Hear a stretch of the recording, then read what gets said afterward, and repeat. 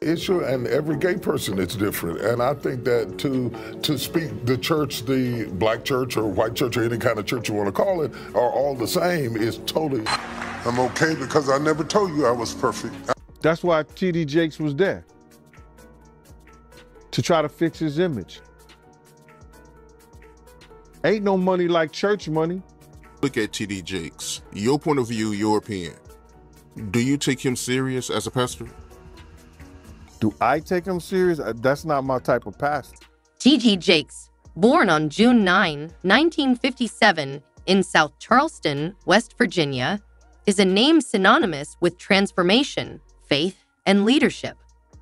One of the most prominent preachers of the 21st century, Jakes is not only a pastor but also a writer, filmmaker, and motivational speaker with a global influence. As the founder and bishop of the Potter's House in Dallas, Texas, a megachurch with over 30,000 members, Jakes has reached millions worldwide through his sermons, books, television shows, and films.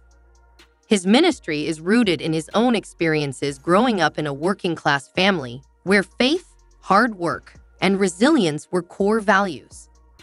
Despite financial hardships, Jakes' early life was shaped by his father's battle with kidney disease, which taught him the importance of perseverance, responsibility, and caring for others. Raised in a Christian home, Jakes felt a calling to ministry from a young age and began preaching at small storefront churches in West Virginia. These humble beginnings allowed him to develop his distinctive preaching style, emotionally charged, passionate, and deeply relatable. His early sermons addressed real-life struggles, from relationship issues to financial difficulties, emphasizing the power of faith to overcome adversity. A key message in Jakes' ministry has been the idea that every individual has a divine purpose, and his teachings on personal accountability and the transformative power of faith have resonated with countless individuals seeking hope and guidance. In 1996, Jakes relocated to Dallas, where he founded the Potter's House, a church that would grow rapidly under his leadership. He infused his sermons with a spirit of empowerment, addressing practical issues like financial stress, relationship troubles, and personal growth, while creating a space for spiritual healing. The church's success was fueled by Jakes' strategic use of media, which enabled him to reach a broader audience through television broadcasts on networks like TBN. The Potter's House became known not only for its vibrant worship services, but also for its outreach programs focused on social justice, such as combating homelessness and providing financial literacy. Jakes' influence extends beyond the pulpit through his books and films.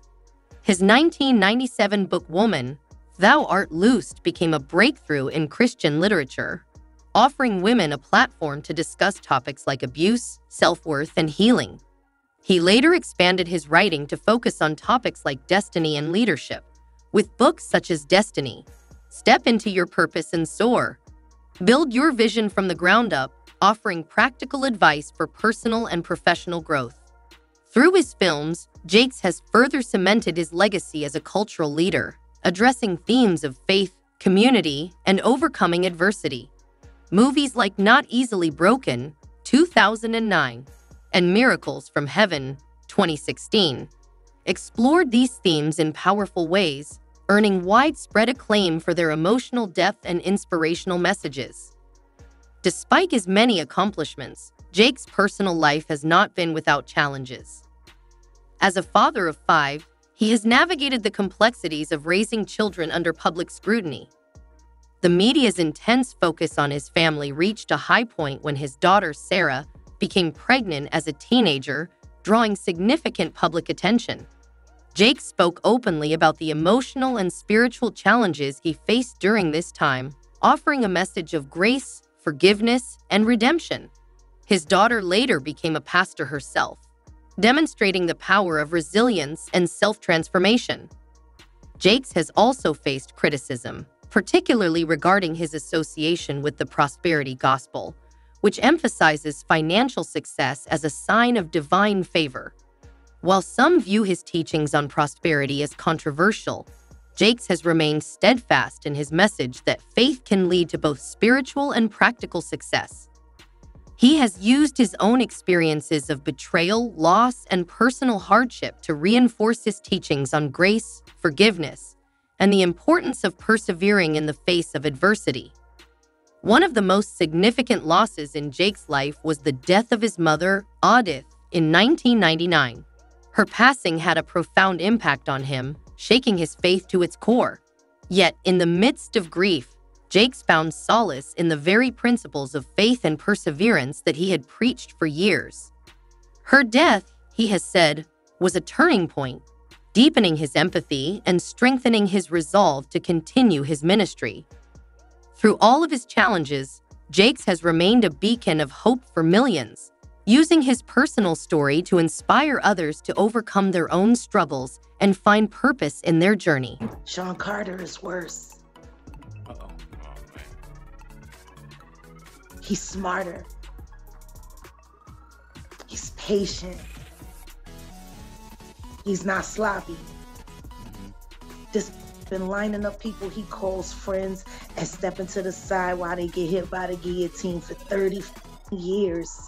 Despite the controversies and personal hardships, T.D. Jakes' legacy as a pastor, author, and filmmaker stands as a testament to the transformative power of faith, resilience, and unwavering commitment to one's calling.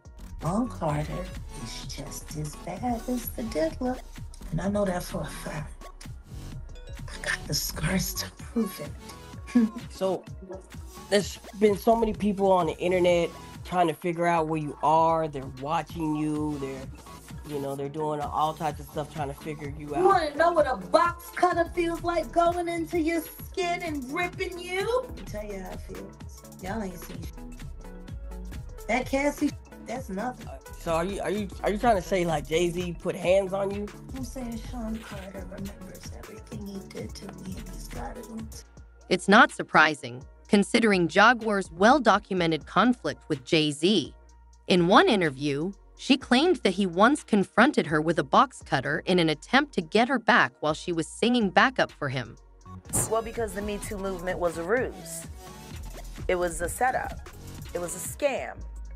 I'm saying that now, publicly. Dream Hampton spearheaded the Surviving R. Kelly campaign, which fueled the Me Too campaign. And that was all funded by Sean Carter to make sure that Robert Kelly went to jail, get his lick back. Why is nobody understanding that Dream Hampton was being financed and ran by Sean Carter? They were able to go and get all of these witnesses because he was there with Robert Kelly. How does Jay-Z sit down with Gayle King and she not ask him one question about the intersection between him and Aaliyah and Robert Kelly? This is insane that people keep refusing to see what's right there. If the Me Too movement were real, why aren't they speaking now? They've also been very quiet in this time of the diddler's downfall. Jaguar, Guess they on vacation. I have 3 victims right now who are willing to give testimony about not only what Mr. Carter has done to them, but his wife as well. They're a nasty little couple. They do nasty things. What do you think happened with Kim Keeping Porter? people against their will, putting people on planes while they're unconscious, just like Aaliyah got on that plane, unconscious. There's a lot of things that people don't want to talk about. Like with Jay-Z, there's an undeniable rift between Jaguar and the Carters. Known for sharing controversial claims, Jaguar recently opened up in an interview with Piers Morgan. She alleged that Jay-Z's was a key figure behind the #MeToo movement, suggesting it was a calculated effort to distance himself from R. Kelly and their alleged past connections. According to her, Jay-Z financed the movement to dissociate himself and suppress evidence of their prior associations. So, this is going to be hard for me because his friends were laughing at him. Oh, that's funny. Yeah. I might have a question since we're talking about Aaliyah, and ignore me if it's too much, but do you have any opinion on the R. Kelly situation? Do you think he got railroaded or he's where he belongs? Jaguar didn't hold back in her claims, saying what she said with full conviction. As previously mentioned, there have been persistent suspicions over the years that Aaliyah's death involved foul play. Supporters of these theories have often linked the Carters to the incident, alleging that Jay-Z's supposed obsession with Aaliyah fueled Bianca's jealousy. Before Jay-Z's alleged fixation, Aaliyah had been married to Jay-Z's close friend R. Kelly. This is the same R. Kelly Jaguar claimed Jay-Z later helped set up to destroy. Adding to the controversy, Aaliyah was just 15 years old when R. Kelly coerced her into marriage while he was 27. Although her parents intervened to annul the marriage, it remains unsettling that Jay-Z, aware of the situation, chose to remain silent as his friend committed this act. Despite this, Jay-Z reportedly developed his own fixation on Aaliyah, creating further tension. For context, Aaliyah was one of the most celebrated stars in the early 2000s. More than just a major celebrity, she was a cultural icon. Naturally, her fame attracted widespread attention, including from both Jay-Z and Dame Dash. The rivalry between the two men escalated as they vied for Aaliyah's affection. Though their competition initially seemed understated, it quickly spiraled into tension. Jay-Z eventually betrayed Dame in a shocking move, selling out their record label without warning. Aaliyah, fully aware of the attention she commanded, reveled in it. She enjoyed playing the field and socializing with multiple suitors, though reports suggest it wasn't necessarily about physical relationships. She simply loved the attention. Dame and Jay-Z both tried to win her over, fully aware of their silent contest for her favor. Predictably, this situation was a recipe for disaster. Aaliyah, living her best life, dated both men, creating an undercurrent of animosity between them. As we know, Jay-Z does not take rejection lightly, so when Aaliyah ultimately chose to date Dame, things took a sharp turn for the worse. What made matters worse was that Dame didn't inform Jay-Z directly. Jay-Z found out at a 4th of July celebration, where the entire ordeal became public knowledge. This betrayal marked the breaking point, solidifying the animosity between the two men. Dame openly admitted that he knew Jay-Z would make things difficult for him moving forward because Jay's anger created real tension between them.